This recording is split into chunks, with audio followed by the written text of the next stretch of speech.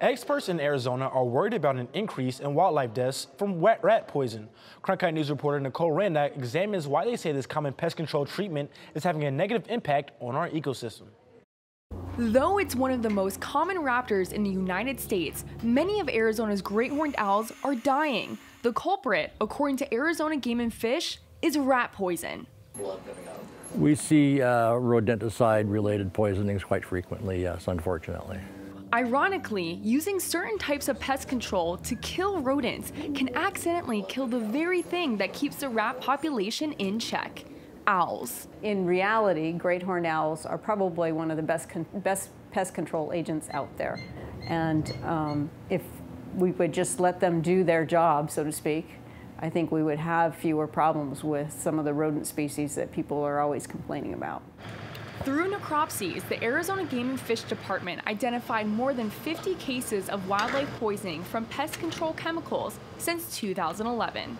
Poisons used to kill rodents, called rodenticides, affect the entire wildlife food chain. When a rodent ingests the poison, it becomes lethargic and turns into easy prey. The owls that eat those rats suffer from secondary poisoning, Allen says. When great horned owls, such as the ones behind me, ingest rodenticide, their bodies can no longer clot blood and fully heal, which results in excessive bruising and bleeding from their nose, lungs, and other organs. No animal is immune to the dangers of rodenticides, including coyotes, foxes, dogs, and cats. We are only seeing pretty much the tip of the iceberg. The size of the problem is much bigger than the number of cases that we're actually seeing. Allen says there may be more cases because there are no tests to determine if a live owl is poisoned, and the state doesn't perform a necropsy on every dead owl. But Don Callaway, owner of Arizona Organic Pest and Termite Control, disagrees. So in my time in business, I've never experienced a case personally of secondary poisoning from a rodenticide.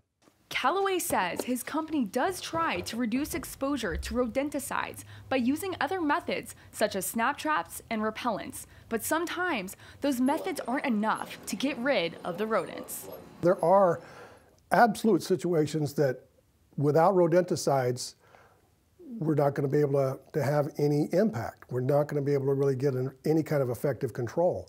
In Cave Creek, Nicole Randock, Cronkite News. Rodenticide poisoning isn't just an Arizona problem. The Environmental Protection Agency has banned rodenticide manufacturers from selling some of the more toxic chemicals to residential consumers nationwide.